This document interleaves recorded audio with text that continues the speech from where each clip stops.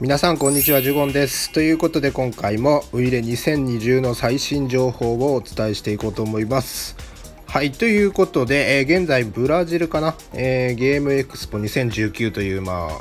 イベントが行われているわけなんですが、そちらでのね、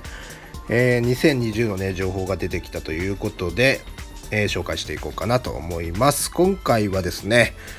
パートナークラブが新たに決定したのと、ライセンス関係、それから、スタジアム、収録がね決定したもの、それらを紹介していこうかなと思います。はい、ということでまずはライセンス関係いきましょうかね。こちらの画像をご覧ください。こちらアトレチコミネイロが、パートナーになったという画像ですね。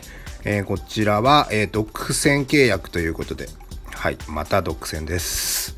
はい、続いてが、バスコダガマ。こちらは、パートナーの文字はないんですが、一応スポンサーという文字は入っております。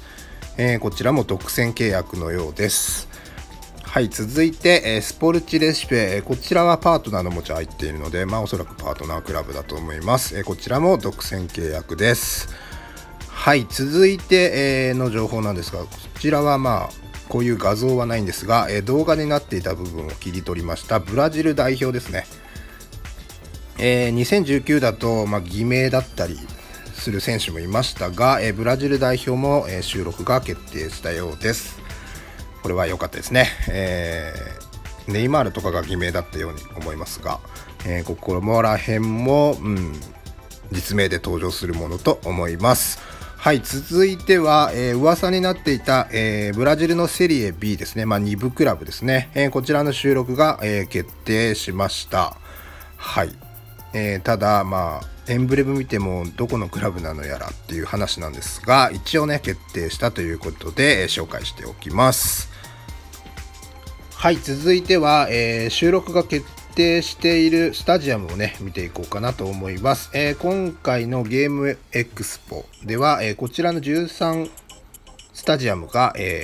使えたということで、おそらく収録されるものと思います。はい、上の方は結構有名スタジアムなんですけど、アリアンツアレーナバイエルンですね、アリアンツスタジアムはユベントスで、カンプノーバルサで、エミレーツスタジアムがアーセナル、オールドトラフォードはユナイテッドで、6番アリアンツパークがパルメイラスの本拠地ですね。で、7番のアリーナ、コリンチャンスは、コリンチャンスのスタジアムで、ちょっと8番の、ヌネスっていうクラブがちょっとねどこかよく分かりませんでした。9番の、ラボンボネーラか、こちらはボカジュニオルスですね。で、続いて10番のモルンビが、サンパウロのホームで、11番のマラカナで止まってるんですけども、おそらくマラカなんでしょう。こちらフラメンゴのホームですね。で、12番もちょっと検索してもちょっと出てこなかったので、どこのスタジアムか分かりませんが、13番のアリオ、こちらは、バスコダガマの本拠地ですね。はい、はい、ということで今回は、パートナーになったクラブと、ブラジル代表、そしてブラジルの、セリエ B、こちらの収録と、あとは、スタジアムのね紹介をしていきました。いかがだったでしょうか。全体的にちょっとね馴染みのないところのね情報なので、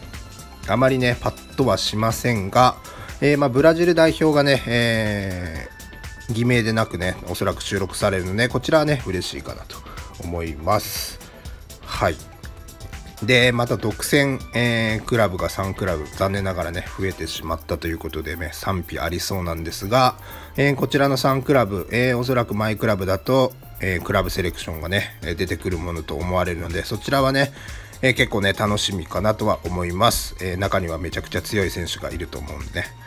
はい、ということで、今回の情報はここまでです。また新しい情報が入ったら動画を撮っていこうと思いますので、ぜひチャンネル登録をよろしくお願いします。では、今回の動画は以上です。ご視聴ありがとうございました。